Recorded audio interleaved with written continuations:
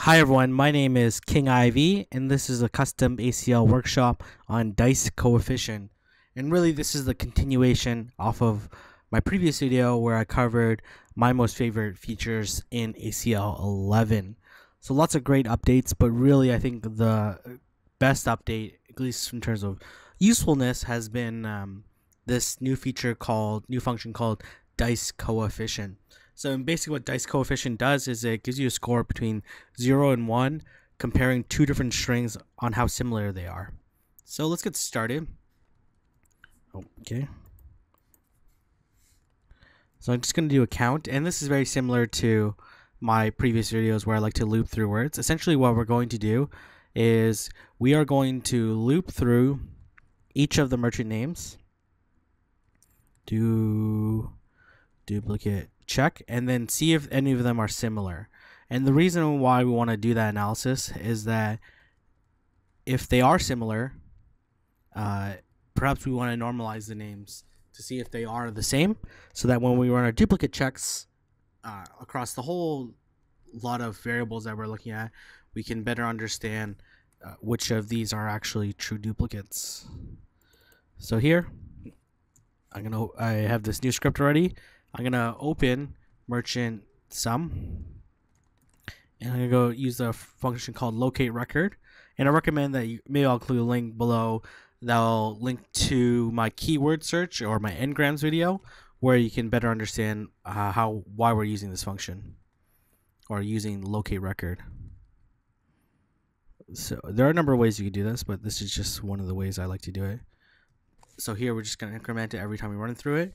And then I'm going to create this field called vMerchant, and it's going to be equal to merchant name. And I'm just going to do some normalization around this. I'm going to do a replace. I'm going to replace char 34, which is quotations, with blank, just because it messes up some of the analysis. So here I'm going to extract fields merchant. I'm going to do sub merchant name 1 to 50, or maybe 1 to 100, make it 100 characters long as merchant name, and that's just to make sure that things extract properly. And then I'm going to do the same thing, sub, in this case I'm going to do v merchant name quotation. I'm going to put this all in quotation.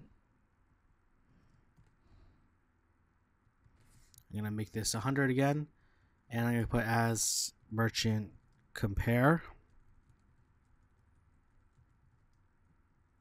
And then as well, I'm going to put what I call the Dicecoefficient, which is basically comparing the two strings and their values.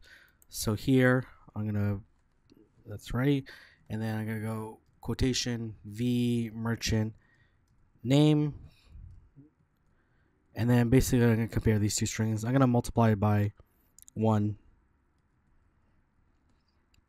Just so I can, and I'm going to call this dice score. I'll just actually call it just Dicecoefficient. 2 merchant duplicates.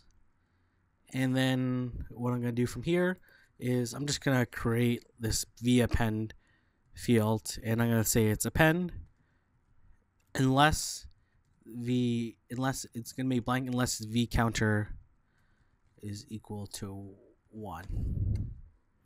And then I'm going to open it down here, and I'm going to type in the word vAppend. So I'll append it if it's not the first record being exported, or first time it's running through. So I'm going to run this quickly. There's 12,000 different vendors, so it will take a little while to run. So you can see it's going to take a little while to run. So I'm going to stop it now. It's probably run a couple times at this point.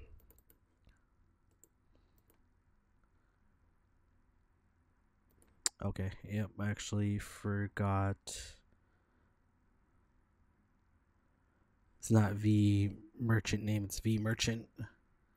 So I'm just going to make that quick update. Can run this again. So it's important to be exact in ACL. So here, I'm going to stop it. Take a look here. And essentially what's done here is just compare the scores. So if these are, we don't want them to be when they're not equal. That way we can get an understanding of how close these different analysis are. So you can see here some good examples.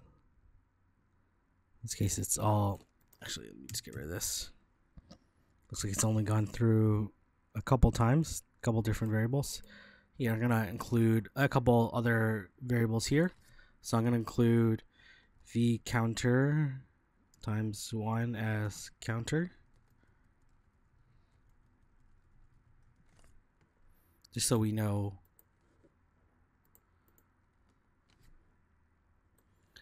So we're just going to let that run for a minute or so.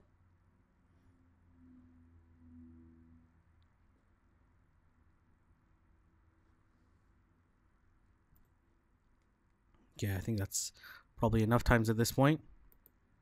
It's going to escape.